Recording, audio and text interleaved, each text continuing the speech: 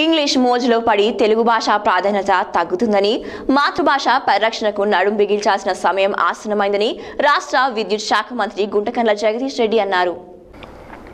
సూర్యాపేట జిల్లా తుంగతుర్తి నియోజకవర్గ పరిధిలోని గొట్టిపర్తి గ్రామంలోని ప్రభుత్వ ఉన్నత పాఠశాల 100 ఏళ్లు పూర్తి చేసుకున్న సందర్భంగా ఆదివారం నిర్వహించిన పూర్వ విద్యార్థుల సమ్మేళనానికి మంత్రి జగదీష్ రెడ్డి ముఖ్య అతిథిగా హాజరై మాట్లాడుతూ తెలుగు భాషను అమ్మ మనసుతో పోల్చాలని, అంతటి పవిత్రమైన భాషను కాపాడుకోవాల్సిన బాధ్యత మనందరిపై ఉన్నదన్న విషయాన్ని విస్మరించరాదని ఆయన కోరారు.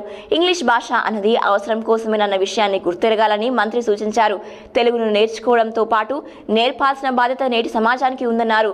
100 వసంతాలు పూర్తి చేసుకున్న గొట్టిపర్తి ప్రభుత్వ ఉన్నత పాఠశాలకు చరిత్రలో సుస్థిర స్థానం ఉంటుందని ఆయన చెప్పారు. అటువంటి పాఠశాలలో విద్యను అభ్యసించిన పూర్వ విద్యార్థులు జరుపుకుంటున్న సమ్మేళనానికి హాజరు కావడం తనకెంతో ఆనందంగా ఉందన్నారు.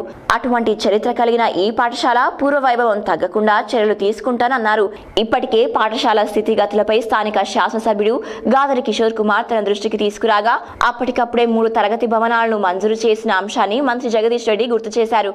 అయితే హుజూర్నగర్ నియోజకవర్గానికి ఉప ఎన్నికలు రావడంతో కోట్ తరిమిలా శంకుస్థాపన పనులు వెనక్కి జరిగాయన్నారు. అంతేకాకుండా 100 ఏళ్లు పూర్తి చేసుకుని వేలాది మంది విద్యార్థులకు విద్యాబుద్ధులు నేర్పించిన ఈ పాఠశాలలో తన వంతు బాధ్యతగా గ్రంథాలయం ఏర్పాటు చేస్తామన్నారు.